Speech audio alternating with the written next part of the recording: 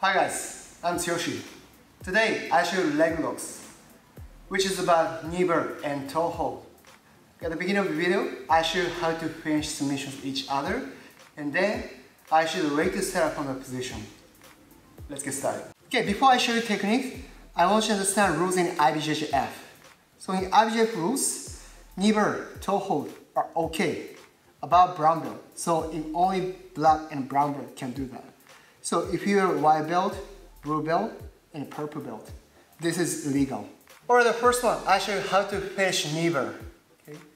It's the same as a finishing armbar, but different things you have to make more leverage and stabilize the part. Especially this time I'm gonna attack his legs. It's much stronger than his arm. So that's why if I don't make the frame properly, he's be able to defend it. Right? In order for finish Kneebar, I gotta straighten his knee, leg. Okay?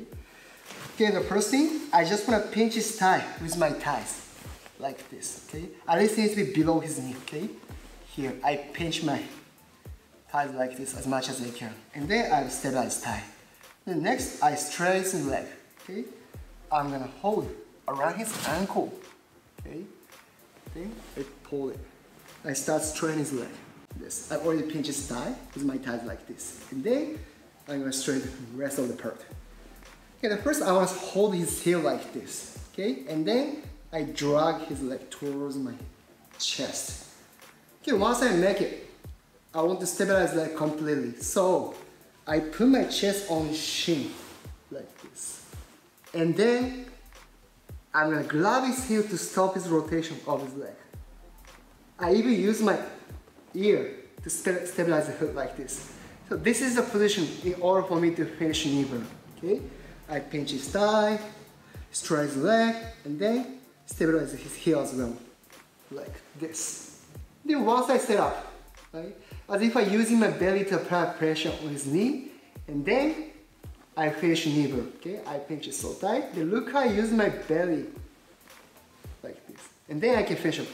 Like the armbar, a lot of guys, when they finish, they try to lean back, like this.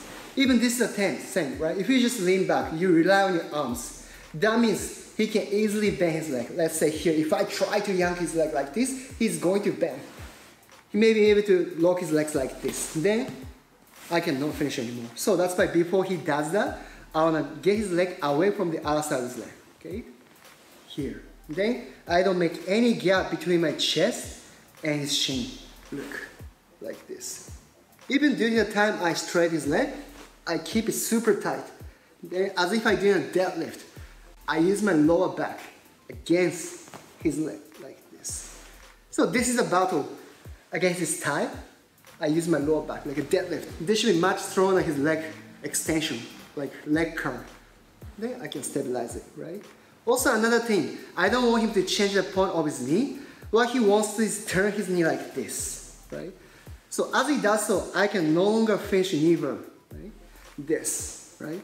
So usually he wants to turn his hook like this, and then I cannot finish it. So I just want to grab his heel with both of my hands like this. As I do so, it's getting harder for him to turn his knee. Can you try that? Look, I completely stop it. This is the same as grabbing the wrist of your opponent, right? Especially in case, once you grab your wrist like this, you cannot easily turn your wrist. So you want to do the same thing on your opponent's leg. Like grab the heel, keep it super tight, like this. I will use my head to stabilize toes. He may be able to turn like this once he starts his toes. Turn it like this. So I go like this. Then he cannot turn his leg at all, okay? Then I also pinch his thigh with my thighs as well, like this. And then, as if I'm using my belly to push his knee forward. That's how I apply the pressure. Even though I want to make more leverage, I'm not going to lean back. See? As I lean back, I gradually make gap between me and him, which is no good for me to finish. So I keep it super tight. And then, what I like to is use my belly. I thrust my hips forward a little bit. And then, apply the pressure.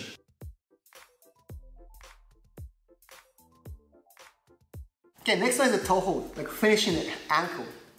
Okay? That's the opposite movement to the Kneebar. Okay, last technique, Kneebar. I want to straighten his leg like this, and then apply pressure on his knee. So against this movement, he usually wants to bend his leg like this. See? So as he does so, it's getting hard for me to yank it. On the other hand, I have other choice. That's the toe hold. Okay? First, I'll show you how to lock his head, right? Toe. Alright, first I'll show you how to stabilize his head. Okay? I'm gonna use my hand to control outside side, like the pinky side, like this. Okay? And then with the other side of my hand, I'm gonna grab my own wrist. So I get my hand under his heel, and then I grab my own wrist like this. This is the same as Kimura lock. Can you explain it, right? Like this, right? With the outside of my hand, I grab the object. Then with the other side of my hand, I grab my own wrist. This type of two-on lock, you want to make it. Okay? Outside, and then grab my own wrist like this.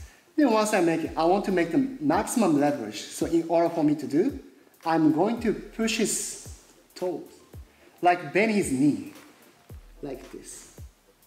Okay? And then from this position, as if I stretch his ankle around here to finish it. So in that time, I apply two pressures. Okay? I push his toe, and then I pull up his heel, like this type of pressure. Okay? I grab like this. Then, as if I push his toes, and then apply pressure. Then I want you to recognize size. You can only grab outside the toes like this in order for me to toe hold. On the other hand, you cannot make the reverse grip. Let's say grabbing toe side and then make a grip like this. Even though you apply pressure on his ankle, this is completely illegal in IBJJF rules because this is the same as twist his knee. Okay? If I go like this, obviously this is gonna be pressure on his knee. So this is not allowed to do in IBJJF rules. Then it's not that efficient if it's compared to the regular toe hold. Okay? I show you again. So in this position, I grab the outside toe like this. Then I'll even make it thumbless grip. I'm not gonna grab with my thumb like this. And then I cover on this side. And then I'm gonna grab my own wrist like this. Then obviously it's not easy to make Kimura lock if his knee is straightened like this. So that's why the situation is he slightly bends like this kind of shape. Okay? I grab his toe, and then other one goes under to grab my own wrist like this. So what he wants to is straighten his leg, like the leg extension, and then I cannot finish it. So in order for me to avoid, before I apply the pressure, I bend like this. Then once I stabilize it, as if I'm picking up his ankle, and then apply the pressure.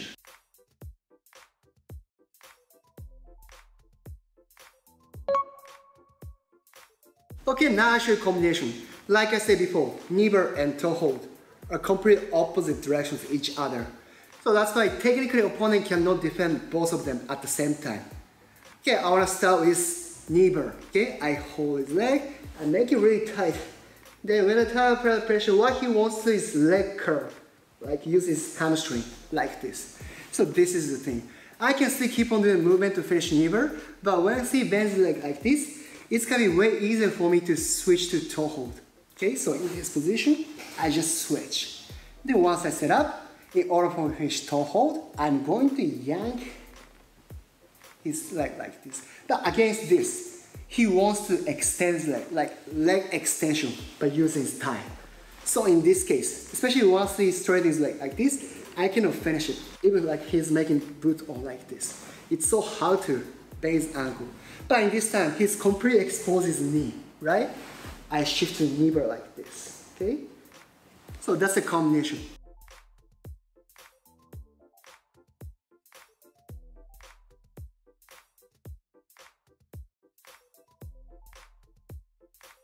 Alright, now I show you basic entry to set up Kneebar, okay? This is one of the easiest ways to set up, like from the half guard on top.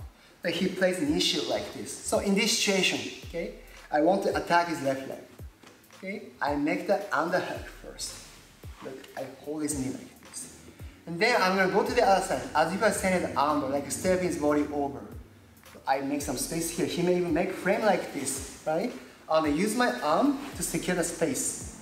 And then I'm gonna slide my shin that comes over his hip belt, like this. Okay? Once I set up, I'm gonna fall on the other side with my left shoulder. Like slide my knee on the side, and then I fall on the mat. Okay, this is the time I fall on the mat on this side. Then as you can see, my left leg is stuck, but it's okay. Right, it's the same principle. I use my thighs to pinch his thigh like this. And then, from this position, I put my head on this side. I want to make sure that I completely grab his heel to stop rotation with leg. Okay? Then once I'm done, I'm going to use my belly to finish it. Okay? So important is pinch his thigh, stabilize the heel, and then you apply pressure on his knee with using the belly. Okay, next one I'll show you from this angle. Okay? I make the underhook like this. Then it's very important to do is keep the knee so tight on me like this. I don't make any gap like this. Especially once you can use the shin on my belly like this, I can no longer step over. I can even hold his leg like this. I cup his thigh and then I put his kneecap on my chest like this. And then I go to the other side. I put the shin, I fall on the mat. As soon as I fall, I pinch my knees together to stabilize his thigh. And then I grab his heel. I use my head as well like this. Then it's very important to use my thighs. Then I thrust my hips forward and then apply the pressure to finish the kneebar.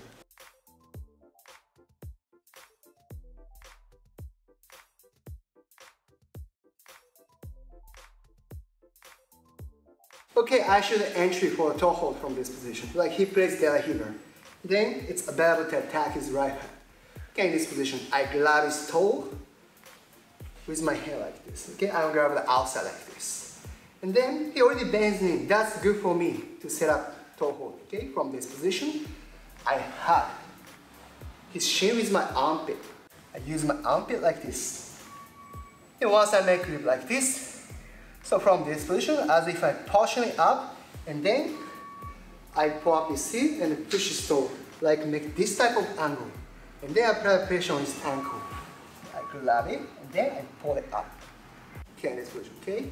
I grab his ankle like this. Then I want to make sure I grab the outside, his toe, not the inside, like this.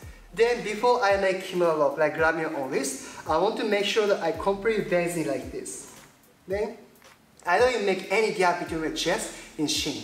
That's why, look how I use my armpit to trap his hip like this. This, I use my armpit and then I grab my own wrist. This is the same as Kimura lock. Then from this position, right, I don't want to stretch his leg like this. It's gonna be a problem. That's why I just will keep on pulling his shin on my belly and then I'm gonna turn my body. I use my body to apply pressure, not with my arms. Okay, 1 and 2.